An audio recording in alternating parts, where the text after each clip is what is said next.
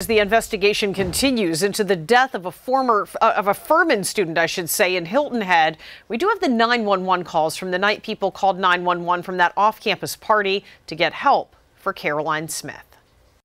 Hilton Head 911, do you have a police, fire, medical emergency?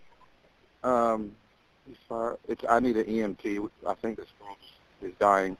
She just fell and hit her head. Okay, what is the address of your emergency? 5 Enterprise Lane. For verification, can you repeat that? 5 Enterprise Lane. Now, the sheriff's office says Smith was drinking when she fell and hit her head on Saturday. It'll be weeks before the coroner is able to determine how she died.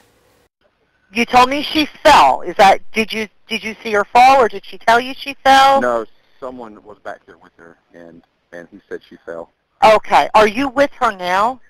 Yes, do you want to talk to the gentleman who saw her fall? No. How old is she? I don't know. I've never met If her. you could tell me approximately? 22. Okay. Is she awake? No, she's not awake. She's unconscious. Okay. Is she breathing? Unconscious. I don't think so. Is she breathing?